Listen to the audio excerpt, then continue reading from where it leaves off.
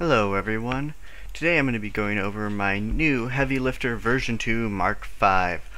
This came out of my fuel orbiter series that was basically designed to make fuel get it up into high orbit so that you can have fuel stations in the future. But I've decided just to christen them Heavy Lifters since that's pretty much what they do. But anyways, on to the actual product itself. The Heavy Lifter version 2 is a modified version of my previous series that is a whole heck of a lot more organized.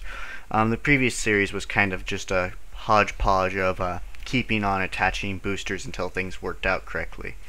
And this one I kind of knew what I needed, and so I've just built on from there. So to start off with, at the base here we have the launcher.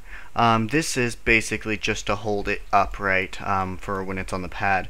Unfortunately, due to the weight of this thing with a full load, which is 70 Kerbal tons up top there, it will break these 5 engines down here. And because I'm using arrow spikes all over the place, I can't actually stand weight on those. So in other words, I have to put this kind of like suit on the outside of it that keeps it off the ground until it launches. Basically when the main stage ignites, which is every engine on this thing, it decouples and just flies up in the air. I put these little hard points on it so that it catches itself and doesn't fall over and explode, thus taking out your engines or your entire rocket. But anyways, that's why that is there. To move on to the actual rocket itself, we can take a look at it kind of from a top-down perspective. So I'm going to remove the top part of it, which is the load, and just take a look at the rocket itself. So as you can see, this is very symmetrical. Basically I just use 6 symmetry for all the parts, and if you take a look at it, well, pull one of the eyes off. Whoops. Ah, dang it. Pull one of these guys off. This is what the actual part looks like. The actual per 1/6 of it. And I'll just attach it right here, and we can take a look at it. So basically what happens is we have our main central shaft here, and it consists of 1 aerospike engine, 2 fuel tanks, and advanced SAS, and then the decoupler, which has the escape rocket, which is also used to deorbit the launch stage. This will come into play later. It also has 2 parachutes on it because since they're radially mounted, it has troubles landing safely. So that works out pretty well. But anyways, moving on, we have our first outer stage, which just consists of 1 tank, and it's fed from all the previous stage, or all the progressive stages. So it actually lasts for a very long time. I found this to be the most fuel efficient way, which is to load up more fuel on the outer stages that you drop and keep the stage that gets the highest up into the atmosphere the lightest you can possibly keep it. And so this works out pretty well. The next one is a 2.5 tanks stacked up. I found that I needed that extra half tank on both this and the following ones to make it so it actually reached orbit. But anyways, it's 2.5 tanks, aerospike engine, fuel feeds into the previous stage. Attached to it is a delta wing with a what's it called, elevator piece. And then attached to it even more are 2 more identical stages of 2.5 aerospike, no wings though.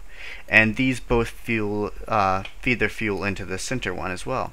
And so how this rocket kind of works off overall is that we more or less drain out these entire outer rockets by having basically only the fuel in these burn while all these other engines burn. And keep in mind there's 6 sets of this around it. So only these outer 2 are draining their fuel, and then we release them in the next stage and they drop off, and then we keep burning with our main stage, which still has the wing on it for more stability. Considering how light these wings are and how much stability they provide, I think they're worth it for their weight. But anyways, and then we keep on thrusting up. Once this stage burns out, we should be in very close to orbit. The remaining of the rocket doesn't have much fuel at all. As you can see, we only have 1 fuel tank here, and these 2 fuel tanks are completely burned out because I don't feed them fuel into them because I don't want to run out of my gimbal engines, which are these guys right here. I don't want to run out of gimbal because that gives you a lot more control. You could probably make it more fuel efficient by feeding further into it, since the aerospike technically has greater fuel efficiency, but I don't like to. I like it as it works right now. And so basically once all the fuel's drained out, we detach this final stage, and basically we have 6 fuel tanks more or less worth of fuel to get us into a circularized orbit. And this works out quite well. You get to end up with about 1/3 of the tank left if you do it right. And overall, this rocket is really strong. Its balance has some issues. I think it's mainly due to the struts. As you can see, they're not perfectly centered, and I think that causes a lot of problems with it. But it stays pretty stable all the way up into the top. It does have a little bit of a roll that happens with it. You can balance it out with the SAS though. I've only put advanced SAS on this to keep it light so that it's more fuel efficient, but you could put more SAS on it and stop it from spinning most likely. But you can just kind of control it by hand, and the advanced SAS will stop the spin as long as it's on. And so yeah, I'm going to upload a video of it in flight. I'm not going to bother to do my normal commentary on it because unlike all my other rockets, there's really nothing new to it, and this actually flies much better than any of my other previous rockets. Almost all my other rockets have issues with stability, or they start rolling uncontrollably at one point or another. This is actually by far my most efficient design and least strut design. This thing actually is launchable at 15 frames per second on my computer versus the normal like 5. So yeah, here is the rocket. I'll reassemble it for everyone if I can see it. Here it is in all of its glory. It's quite the piece. Flies great.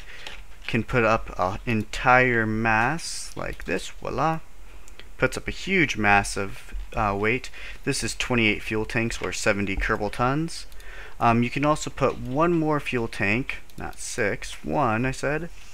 One more fuel tank in the center here, like that, and that actually increases the rocket's fuel efficiency that it gets to orbit, as well as its fuel to weight ratio that it gets to orbit. But this is really hard to actually get into orbit if you put that extra one up there, because you have to do everything perfect. There's no room for error, whereas I said before, this has about 1/3 of a tank left in each of its 6 tanks, which gives it plenty of room for error. But yeah, this is my Heavy Lifter version 2 Mark 5. Hope you all enjoy, and I'll attach the craft file below.